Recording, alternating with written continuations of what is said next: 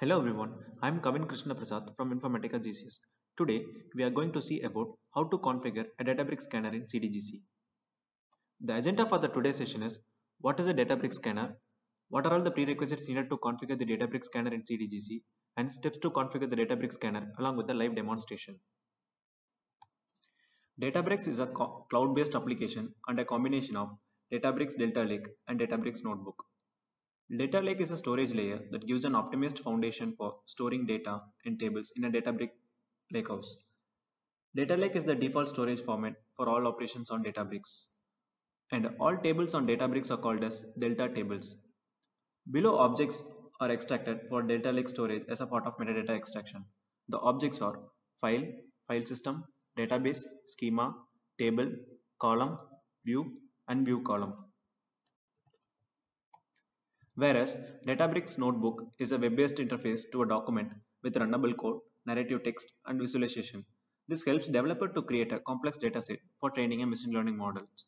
Below objects are extracted from notebooks as a part of metadata extraction. The objects are folders, notebook definition, notebook instance, commands, calculations. Next, we'll see what are all the prerequisites needed to configure the Databricks scanner in CDGC. Before configuring the Databricks scanner in Metadata Command Center, make sure that organization has the Databricks Delta Connector license and Metadata Scanner package. We can find that information under the License tab in Administrator. Also, grant the permission that allows the user to perform the below mentioned actions. Now, let's see how to configure Databricks scanner in CDGC with a live demonstration. Before we configure the scanner in Metadata Command Center, we need to create a connection in Administrator. I have already created a connection with all the required connection properties. Also, we can try the test connection by clicking on this test connection button. If the connection informations are valid, then it will display a message as test connection is successful. So now the connection is created. Let's configure a scanner in MCC. Navigate to Metadata Command Center. New, catalog source, Databricks, create. Enter the name of the catalog source.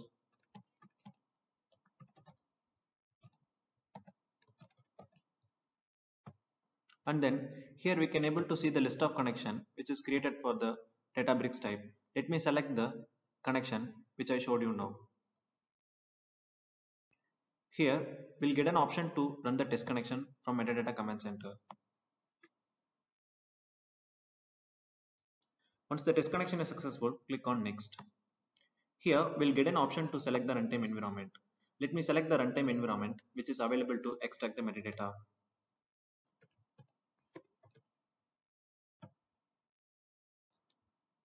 Also here we'll get an option to specify the workspace path where the notebook resides. Next, we can specify the directory containing custom Python user module. This path should be accessible from the secure agent. Now click on next. So in the filters tab, we can select the list of objects that needs to be included or excluded from the metadata extraction. Here I would like to extract all the metadata inside the schema called hawkue_test.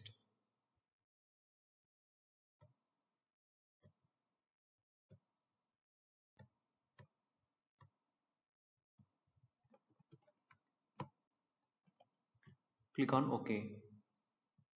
Along with that, I would like to extract the notebook called Delta Lake_assert, which is inside the workspace that given in the previous tab.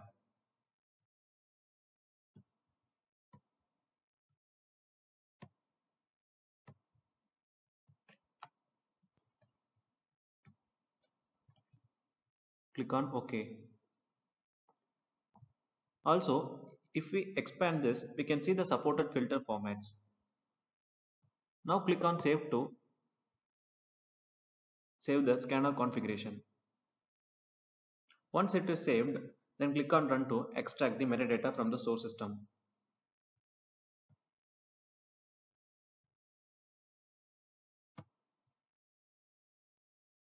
This will take some time to complete the metadata extraction job. I have already configured a database scanner with the same configuration and metadata also got extracted. So these are the configuration which is I have already configured and the metadata got extracted. So here we can able to see the list of objects got extracted as a part of metadata extraction. Let's navigate to the DGC UI and see the metadata. Here, search for the same catalog source name. Click on the results. It will list all the metadata extracted from the source system. Under the hierarchy tab, we can see the hierarchy of the database, file system and notebooks. So this is the schema which we configured in the filters tab, where all the table got extracted.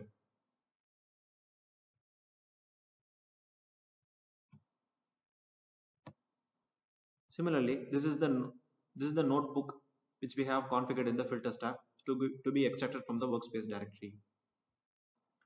So this is how we can configure the Databricks Scanner and extract metadata in CDGC. You can refer to the following article for more information. We would like to hear from you. You can give your feedbacks or concern through the link which is displayed on the screen. Thank you. Have a nice day.